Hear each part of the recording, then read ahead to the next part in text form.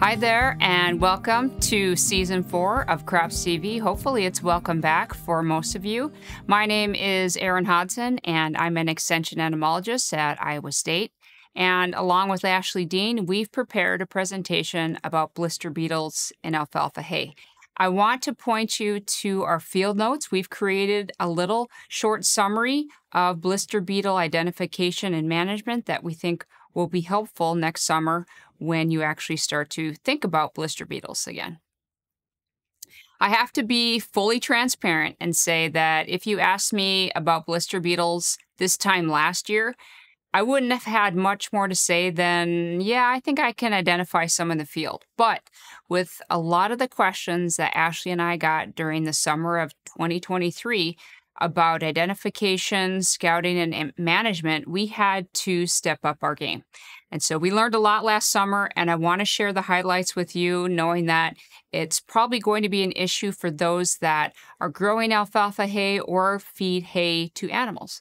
And so my plan for today is to review the highlights of identification and biology, some of the symptoms and treatments for blister beetles for animals, how to successfully scout for blister beetles, and then review some of the management considerations for this important insect.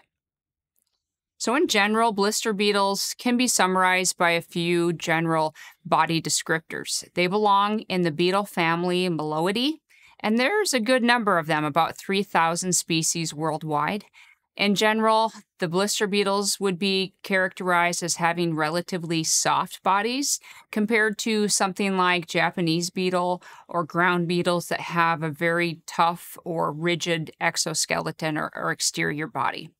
But one of the things that really sticks out to me is their first pair of wings, or their forewings, are soft and velvety. Sometimes they could be described as leathery, somewhat pliable. They can be metallic, sparkly, or shiny. Sometimes they almost appear to have a hairy appearance. Or smooth, or even sometimes matte. So in this picture here, we have a margined blister beetle, which is one of the most common species to see in the north central region. And to me, it looks like the head and the body, the wings, the legs have little fine gray hairs all over them. So you may see a variety of color and texture when it comes to blister beetles. Their size is also somewhat variable, from 1/3 of an inch up to 1.5 inches in length. But they all kind of have a similar body shape in which they're elongated, and they have a very broad rectangular shaped head. But probably the most diagnostic feature or external feature of blister beetles is this constriction of the pronotum. The pronotum is actually the first body segment right behind the head, and some people would refer to this as a neck. Anyway, the neck of the blister beetle is constricted. It's as wide, or it's less wide or more narrow than the head itself. And this is going to be really important to distinguish it from some lookalikes, which I'll share in a little bit. Now, blister beetles have a soft, leathery forewing, as I mentioned before, and it sort of rolls over the abdomen. This is really different, again, from beetles like Japanese beetle or mast chafers, which they have a very flattened and rigid forewing. Many times blister beetles have reduced wings, so they don't typically cover the abdomen. And as you can see in the middle picture, they can be really reduced and sometimes just look like little nubs on top of the abdomen. Some blister beetles have aposematic or warning coloration. If you think about like a monarch butterfly, a bright orange, vibrant color, that is a signal to predators like birds that say, "Don't eat me. I do not taste good. You are going to have a stomach ache." And so some blister beetles also have that very bright warning coloration that says, if you eat me, you're probably not going to feel good. So if they do survive, usually they learn very quickly not to eat any more blister beetles. And then finally, blister beetles have thread-like or beaded antennae that are pretty obvious, and they're prominent. They usually stand out in front of the head, sticking out forward, and they have toothed tarsal claws. So at the tip of their feet, like their tippy toes, would be toothed, and that helps them cling on to surfaces as they're moving around. Now, I think Ashley would probably agree with me. There are four blister beetle species that are pretty common in Iowa, the ash gray, black, margined, and striped. And by far, my observations in alfalfa and even soybean the last couple summers would be ash gray and black are the two most dominant species. So again, you can see a variation of color and patterns, even the texture of the body and the wings. But they also have that similar body shape, a big rectangular head and a constricted neck. Now, I did mention some lookalikes, and because people had some questions with confirming blister beetles versus something else, this is probably the most commonly confused insect with blister beetles. It's called the goldenrod soldier beetle. Now, this beetle is actually in a different family, Cantharidae, and although they do have a similar size and shape, sort of the elongate, soft, leathery wings, which would be similar to blister beetles, their bodies are somewhat flattened, and so are their wings, so they're not curved over the abdomen. And if you notice the prothorax, or the neck, it's flattened into, it almost looks like a plate right behind the head, and it is wider than the head. So this is a very quick diagnostic. This is not a blister beetle and won't have any impacts on animals. The second insect that I think gets confused with blister beetles are fireflies, or sometimes they're known as lightning bugs. Again, this is a different beetle family, Lampyridae. And so there are certain areas of Iowa that just have more fireflies, and they're going to be pretty active at dawn and dusk. They have a similar size and shape, sort of elongate body, soft leathery wings, similar to blister beetle, but just like the goldenrod soldier beetle, their bodies are flattened. And if you notice the neck or the prothorax again, it's been flattened and widened, and it is definitely wider than the head. So another example of a quick diagnostic feature to separate it from blister beetles. Okay, as I was learning about blister beetles, I tried to understand their life cycle, and I actually found out that it's really amazing. So beetles and butterflies, flies, many big groups of insects have what I would call complete metamorphosis. These are four distinct life stages: egg, larva, pupa, and adult. Each life stage looks a little bit different, but usually the larvae look pretty similar to each other. So as they move through different instars and mature, as they reach pupation, the larvae just get a little bit bigger. They don't look really different from each other. But blister beetles have changed the game into something which I didn't even know existed before, called hypermetamorphosis. And again, this is something that's even more complex than complete metamorphosis. So this is the change that they go from egg to an adult. And I found a very old illustration from Comstock book, which demonstrates just the variety of the size and shape of these different life stages. So the egg hatches into a first instar, which is very mobile and very hungry. This is the main feeding stage of the immatures. The second through the fifth instar moves into what would be called a semi-mobile grub stage. So you can see the legs are reduced, they're not going to be as mobile, and the feeding is really reduced as they move through the second and through fifth instars. And then this is where things get interesting, especially from an entomologist perspective. The sixth instar is a total transformation into this non-mobile, non-feeding stage. Looks completely different than all the other life stages. And it's going to stay in that phase for a little bit before it moves into the seventh and final instar. To me, this looks very similar to a grub, a C shape that we would see in Schaefer's Japanese beetles, many of the lawn-feeding or grass-feeding grubs. It's not very mobile. You can see the legs are pretty reduced, and they don't do a lot of feeding, but this is the overwintering stage. And then when they're ready to pupate, they're going to completely transform again into a resting stage where they develop wings and reproductive parts. So they are ready to become adult when they pupate for the last time. So just to recap, the hypermetamorphosis, there's lots of changes going on with the body. They will go through this generation one time per year. All the life stages are in the soil except for the adult, which is above ground. I put the life cycle on sort of a calendar so you could kind of see what happens during the year. Right now, it's winter. They are overwintering as a grub in the soil. When soil temperatures warm up, they will pupate. And in late June is when we really start seeing the first adults become active and around in the landscape. During that time, they're going to mate and lay eggs, and then they're going to slowly move through that first through seventh instar during the summer. So I got asked a couple times if blister beetles can survive the winters, and my answer is definitely yes. The 4 species that I see very commonly, I don't think have any trouble overwintering, partially because they are protected in the soil, just like many of the other beetles and insects that overwinter in Iowa. If I think about corn rootworm, Japanese beetle, and many other insects are insulated by the cold temperatures if they're buried underneath the soil. I also tried to create a graphic to illustrate when blister beetles would be present in alfalfa. And just knowing a little bit more about their life cycle and when adults start to emerge from the ground, they will be eating and mating, laying eggs for several months, but the peak activity really is in July and August.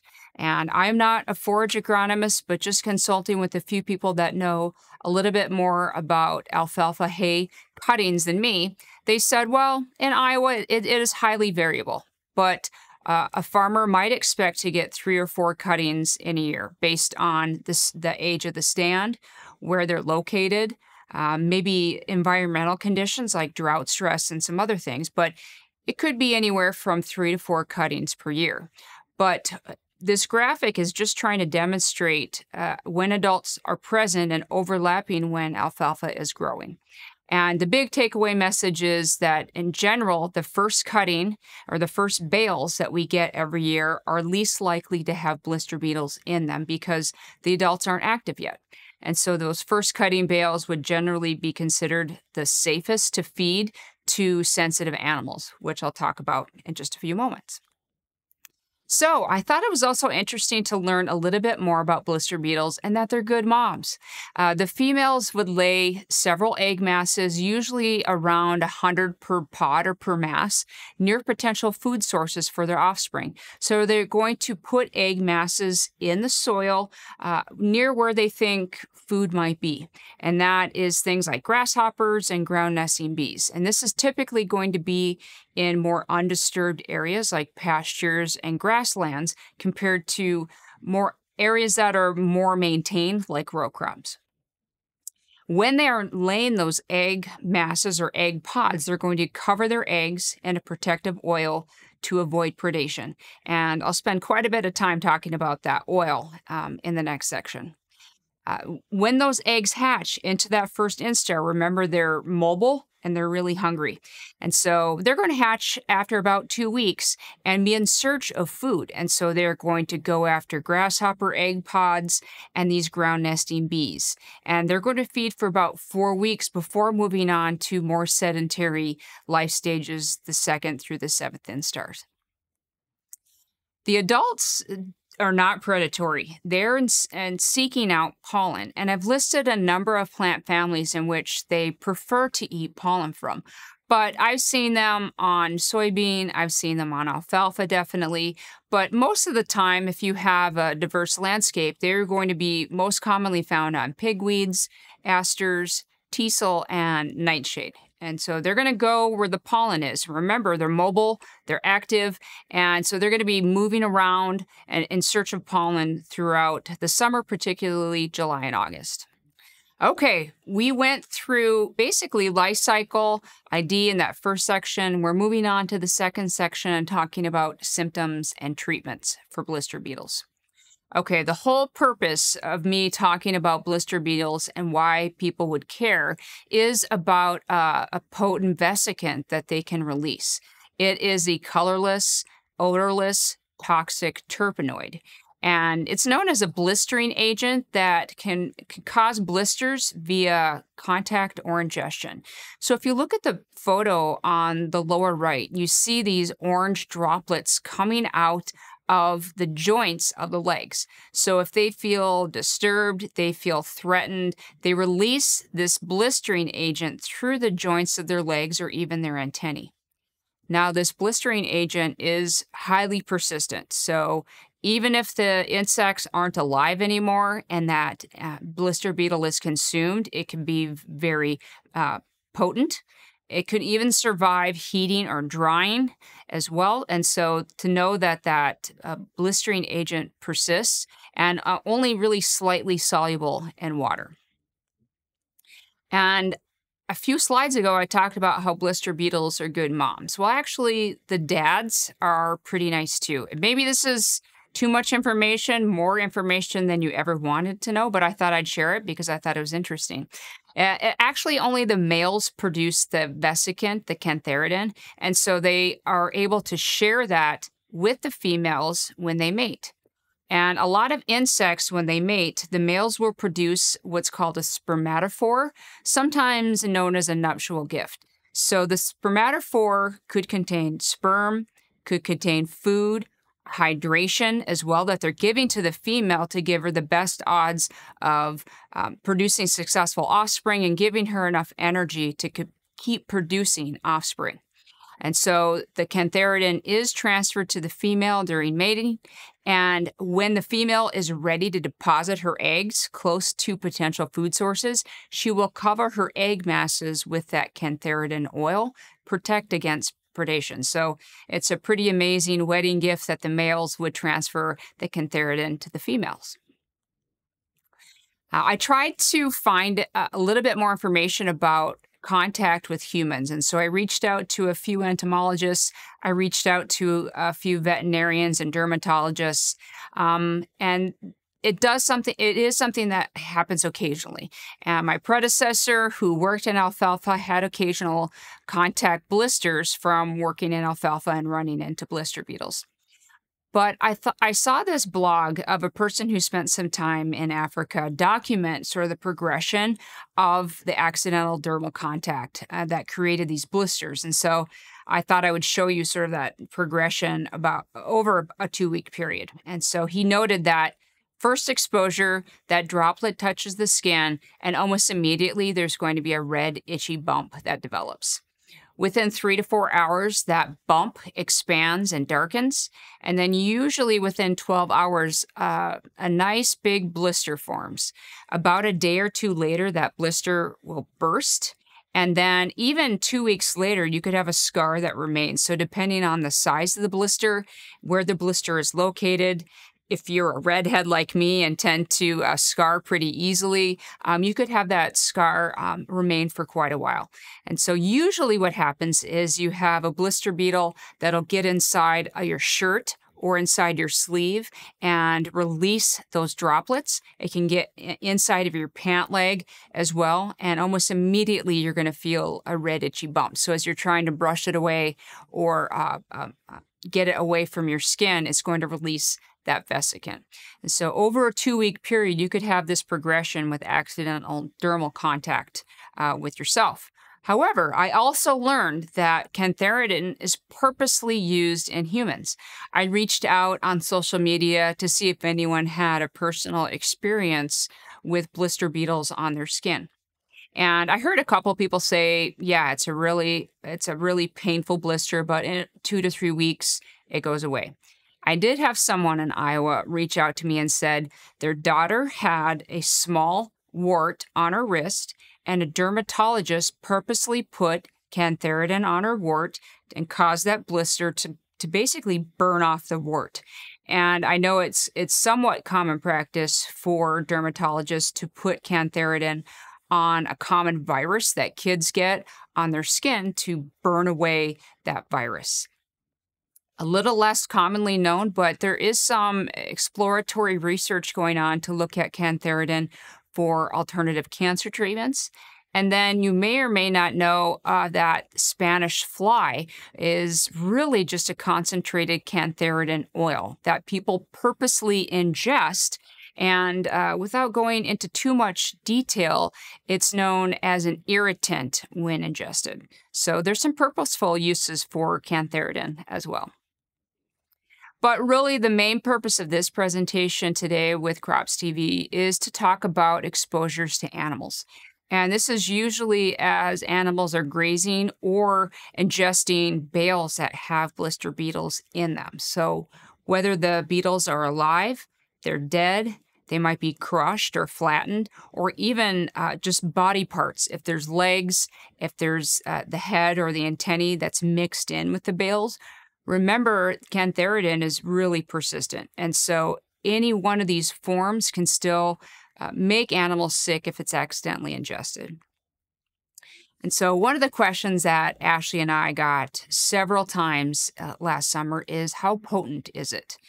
Some people would compare it to cyanide or strychnine as far as some of the effects, but I really hate to use the term, well, it depends in extension. It's used quite a bit, but really the potency of cantharidin depends. It depends on the blister beetle species, and we have at least 4 here in Iowa, probably even more throughout the north central region. It depends on the animal that consumes the cantharidin. Cows are definitely susceptible. They can reduce the cantharidin can reduce the digestibility. It can also affect milk production, the quality and quantity. Sheep, goats, alpacas, and donkeys are also pretty susceptible to ingestion of cantharidin, but really it's the horses that are most susceptible. And regarding most of the questions that I got this year were revolving around horses that are accidentally ingesting blister beetles. It also depends on the age and size and health of the animal. So a young horse is definitely more susceptible than an older horse. Or maybe you have a pregnant horse. She would be more susceptible than, say, a male horse. But I did find some information. It's not the most current, but in 1985, there was a fact sheet put out that documented the cantharidin level, the milligrams per beetle, for a couple different species. And it's 3 different species that we do have here in Iowa. The black and ash gray blister beetles produce similar amounts, but it's really the striped beetle that produce significantly more cantharidin than the other beetles.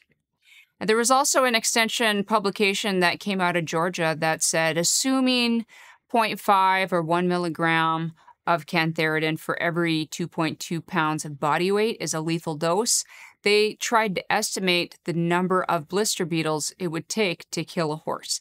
This is also a question that Ashley and I got, like how many does it take to make them sick, or how much would it take to kill an animal?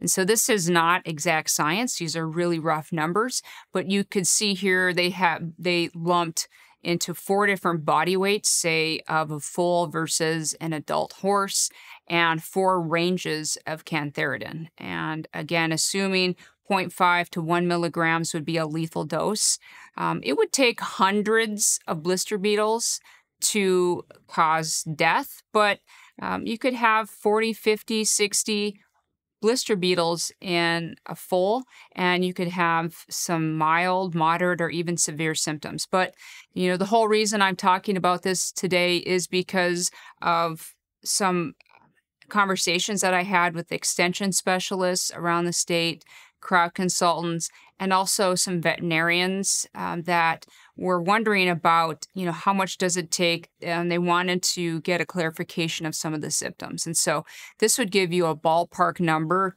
if you had ingestion of these kinds of numbers for different horses. To the best of my ability, I'm trying to summarize some of the symptoms. I am not a veterinarian, of course, I'm an entomologist, but these are some of the symptoms and basically 3 different stages of ingestion from cantharidin that you could expect to see based on the type of animal and the age, size, and health. So about 6 hours to 3 days after ingestion, some animals would experience mild symptoms. Basically, they don't want to eat. They could be producing excess saliva. They could seem depressed or have a lot of teeth grinding.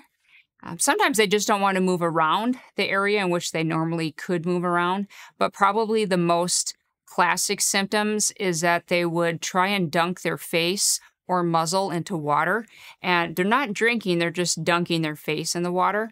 And so over that 3-day period, they could experience some dehydration, and sometimes they can just be sweating more than would be normally seen. In some cases, you have some animals that would experience some moderate symptoms, usually 1 to 3 days after ingestion. You could have a number of mouth blisters, so that could be on the gums and the tongue and the throat, colic and fever symptoms, increased heart rate and breathing rate, and then just a long list of digestive tract issues in which the most classic symptom would be trying or straining to urinate, but they're not able to. And part of that reason is that they're dehydrated. Some severe symptoms of accidental ingestion could happen 3+ days after they have blister beetles in the digestive tract, including some really severe tremors, dark mucal membranes. They become very uncoordinated where they're stumbling or tripping, even falling down. They are very hard to stand up, and sometimes they don't want to remain standing, so they'll try to lay down. And then the digestive tract symptoms become much more severe, including internal bleeding. They could enter shock, have abortions of some of the babies, and then also eventually lead to death. And unfortunately, I did hear of reports of some dead horses last year because of very severe symptoms of cantharidin ingestion. So I did label this section as symptoms and treatments, but unfortunately, there are no treatments for the ingestion or even contact with blister beetles and the vesicant. So if there is suspected contact or ingestion, whether it's on a human or an animal, you should be contacting a doctor or a vet, respectively, immediately. The sooner the better. They can confirm cantharidin with a sample of gastric contents, so from the stomach, or a urine sample.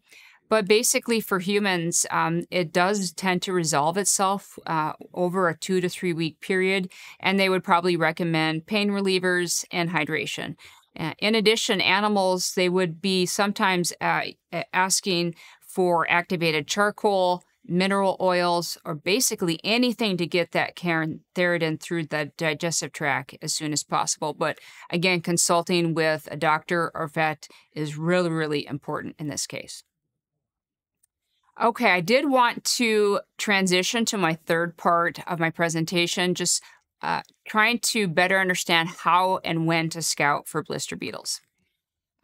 Remember, they are fairly mobile in the adult stage and they're highly aggregated. I tend to think of them as like the party animals, because when you see one, you're going to see a lot, and they're always on the move for a better party. So they often cluster together, and so when you see one, you see a lot. As I mentioned before, the females do prefer to lay eggs in undisturbed areas like pastures or grasslands, so that's where at least the females tend to be most commonly located. But they are in search of pollen for themselves, and so they're going to be on the move and thinking about where alfalfa or other crops might be adjacent to pastures and grasslands is where I would first focus my scouting efforts. They tend to be around the perimeter more than the field interior. So if I simply wanted to know if I had blister beetles' presence or absence, I'm going to be spending time in pastures or grasslands or the area that's closest to that, just along the perimeter. If I'm finding blister beetles around the perimeter, I might spend more time in the field interior to see relative numbers and maybe what kind of species I have. Blister beetles tend to move quite a bit more during drought, and so we certainly have experienced that in Iowa the last couple years. Maybe that's why people have been asking Ashley and I more questions about it, because they're just on the move and happen to be in alfalfa more than they typically are. And they are easily disturbed. Remember that defense mechanism of releasing the cantharidin. They do not like to be disturbed. And so if you're walking through an area that's infested, or you're bringing equipment through that area, they're going to try and get away from that area by kind of getting excited and flying away to the next party, so to say. And so sometimes when people are cutting or spraying in alfalfa, they notice these swarms, which part of that could include blister beetles, just trying to find a better spot to feed and mate. Based on their life cycle and their phenology, I would say you're most likely to find beetles in July and August. However, you could find some in June. But I would say the key timing for scouting would be a day or two before that field is planned to be cut. Because if you're noticing them then, that would be a decision to make about what to do, maybe delay harvest and some other management considerations. You could walk through these fields, or I think more effectively, you could use a sweep net, and that would help dislodge the blister beetles that are feeding in the upper to mid canopy. Although it's very time consuming and probably not practical, depending on the value of the animals that you're feeding, you may want to inspect the underneath of the windrows before baling to see if you're finding any blister beetles, dead, alive, crushed, or even body parts. Kind of sifting through that material before it's baled is really important. And then whether you are feeding your own hay or buying hay from somebody else, it is strongly recommended to take some subsamples of those bales to see if you're noticing any blister beetles. Again, these are very time-consuming tasks, but based on the value of the animal, it may be very well worth it. Okay, I wanted to move to my final section here, which is a management considerations to minimize the impact through contact or ingestion to yourself or to animals.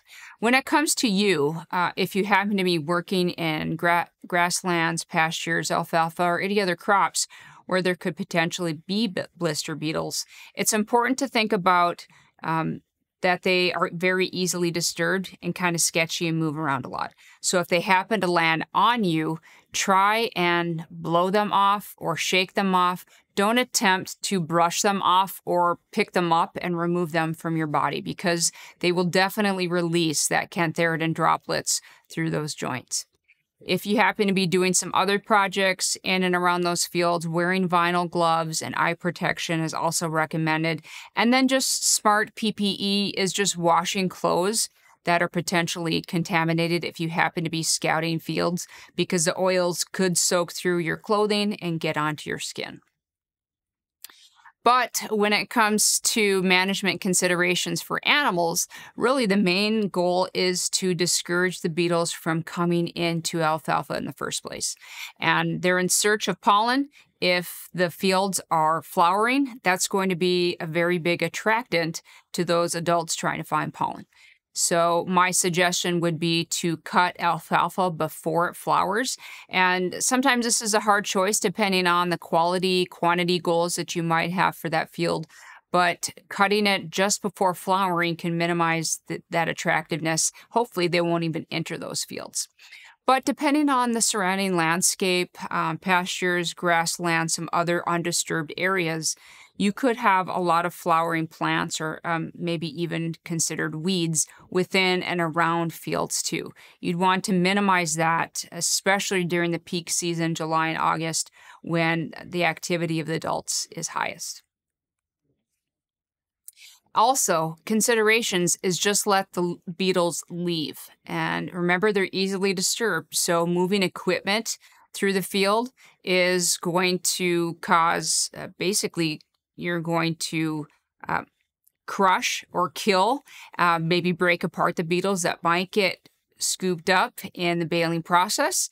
Also, crimping or conditioning plants can also cause beetles to get crushed and remain in the material that's about to be baled. Allowing windrowed hay to completely dry is going to give those beetles that do survive the process a chance to leave. They're not going to want to remain in that field that's been cut because there's nothing for them to eat, and it's not a place that they would prefer to lay eggs. And so allowing that windrowed hay to just remain in the field a few days before trying to bale it could improve the chances that the beetles leave on their own and don't get mixed up in the bales. Ashley and I had a lot of questions about using insecticides. Say you were scouting, you noticed a lot of beetles in the field. Should a foliar insecticide be used?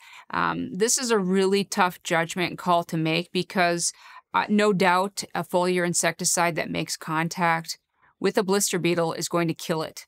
But we can't always guarantee that they won't make it into the bales, because if they remain on the plants or get scooped up during the windrow or baling process, remember, they still could be potentially harmful to animals that ingest that hay. So even if they're dead or crushed, they're still toxic. And just moving the equipment around, again, can cause beetles to get crushed and picked up later during the baling process. And then just as a side note, remember that insecticides sprayed onto crops, especially crops that are going to be fed to animals, it's important to look at the label for pre-harvest intervals to decide when you can spray and when it's safe to feed those animals on an insecticide basis. And I tried to emphasize this just thinking about when the bales would be safest to feed sensitive animals like horses, looking at the phenology of when plants are growing and then when beetles are active. So the best bet for minimizing risk of blister beetles in hay is to reserve or save the first cutting bales for horses, especially young horses or pregnant horses.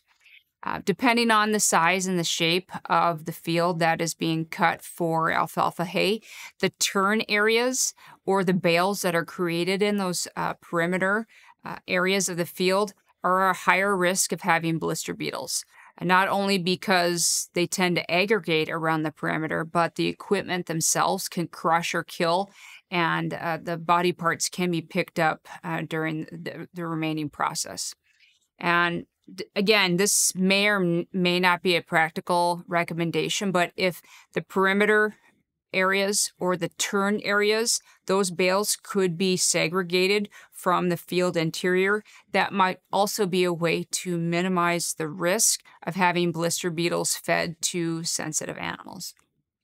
So thinking about, depending on how many times you have to turn around, and again, the size and the shape, sometimes you might be able to segregate those bales from the field interior. Okay, so I talked a lot about growing alfalfa used for hay, but say you have animals to feed like horses, but you don't grow your own food and you have to buy it from somebody else. It is really important to ask that person that you're buying from, where did the hay come from? Because there might be certain parts of Iowa and beyond where there's more likely to have blister beetles. And this is especially true for the last couple of years when we've had drought stress and people have had to buy or supplement more feed than, say, in a typically average year with moisture. You could ask, when was it harvested? Was it the first cutting or the third cutting? It could really make a difference. And at what point in the plant life stage or growth stage did they harvest? Because if flowers were present, the likelihood of having blister beetles is increased versus if you had vegetative alfalfa. You could ask them if they were able to scout a few days before cutting, or if they treated for blister beetles. And then ask them if they had any plan for how it was baled and if they were able to segregate the cuttings or parts of the bales from the fields versus maybe the field interior. That would offer some safety or reduced risk compared to maybe higher risk where you have bales made from the second and third cuttings. Okay, if I could have or summarize some burning blister beetle takeaways, sorry, that was a bad pun, is to minimize the food options or the attractiveness of alfalfa by harvesting before flowering. Scout field edges first just to see if there's any blister beetles present, and then maybe spend some more time in the field interior. It's important to know that dead or alive, crushed, or even just body parts are still very toxic to animals. So inspecting windrows and bales is another added layer of safety that you can provide, although very, very time consuming. And so my bottom line recommendation is to save the first cutting bales for your most sensitive animals, which probably would be horses. I'd like to thank you again for your time and attention. I hope this information was helpful to you. Again, check out the field notes because that is going to be a summary of the big takeaways from this presentation next summer when you actually are thinking about blister beetles and feeding them to animals. Thank you.